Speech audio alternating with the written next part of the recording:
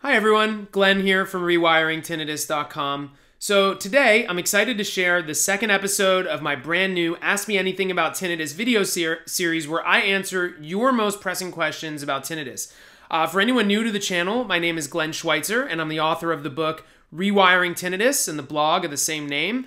I also write a monthly tinnitus column at healthyhearing.com, and for the last 8 years I've worked with nearly 1,000 tinnitus patients one-on-one from all over the world as a tinnitus coach, helping people to habituate as quickly as possible to find lasting relief from the ringing in their ears. So in today's video, I will be answering another important question about tinnitus habituation. Is it possible to habituate to tinnitus that changes and fluctuates a lot, or is occurring intermittently and is changing day to day? Now, before I say anything else, I want to be very clear.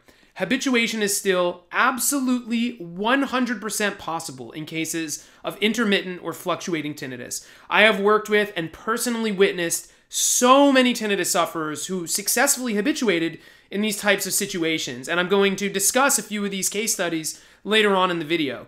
But first things first, it's important to understand that when you're talking about tinnitus, the actual sounds that people hear vary wildly from person to person. I've worked with tinnitus patients experiencing every type of sound you can imagine, and many that you probably couldn't. And a lot of people experience multiple sounds at once.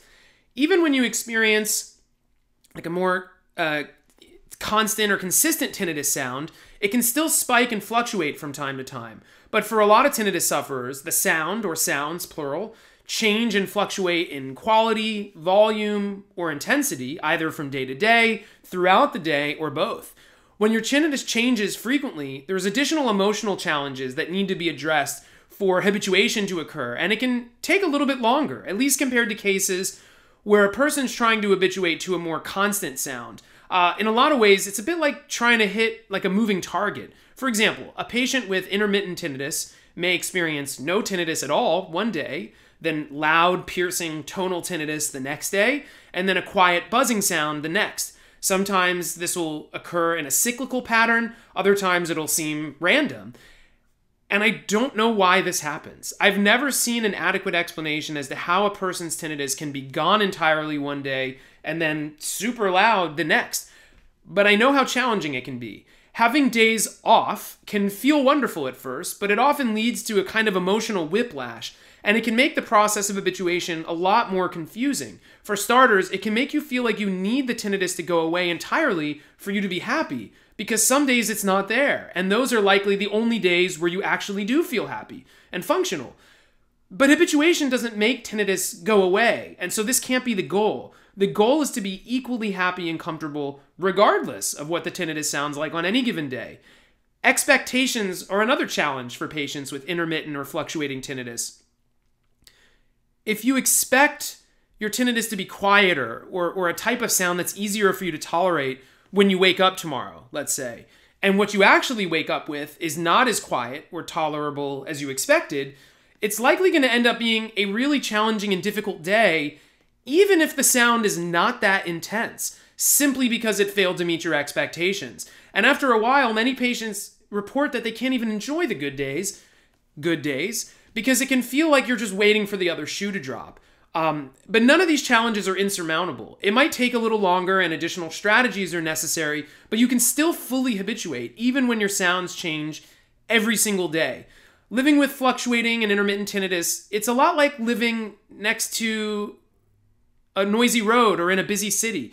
The sounds you hear will vary constantly. You're not hearing the same thing every day environmentally, and you're going to notice them all at first, but after a while you just stop paying attention to them and you stop reacting to those sounds. Now, on the positive side, in my experience working with patients, most people with fluctuating or intermittent tinnitus notice that the pattern and intensity of their fluctuations start to change for the better as they work to habituate and start to make progress. So, for example, one of my recent tinnitus coaching clients was a young woman named Beatrice who was experiencing a particularly difficult kind of tinnitus. She was experiencing multiple sounds at once that fluctuated constantly throughout the day, changing in sound, pitch, and volume on a daily basis. The sounds also changed day to day. And it took her about 3.5, 4 months for her to habituate to the point where she was living her life fully again. But as she made progress, the sounds were starting to stabilize. As her anxiety and emotional response was diminishing, the fluctuations became less intense, less variable, and less frequent. In another recent case, I worked with a man named Doug who was experiencing intermittent tinnitus that was changing in a 2-day pattern where one day would be very loud and then the next day was either gone entirely or at a low and manageable intensity. Now, Doug had habituated once before, but had experienced a habituation relapse and was suffering greatly again. And his quality of life was essentially in shambles. When I first met Doug, he was barely functional on the loud days, and the quiet days, which were unfortunately getting louder, he was experiencing a lot of anxiety, just knowing it was all going to come back full force the next day. But just like with Beatrice, the sounds and the pattern of fluctuation started to change for the better as he made progress. First, it was going into a 3 or 4 day pattern, and then it sort of started, everything just started calming back down. And in only 2 short months, he was able to habituate fully once more. So I hope you guys found this video helpful. If you have a question you'd like me to answer in a future video, please leave a comment below. And if anyone out there is looking for more support on their habituation journey and would like to work with me one-on-one, you can apply for my tinnitus coaching program with the link in the video description below, and we can set up a free consultation call. Thanks, everybody. Bye for now.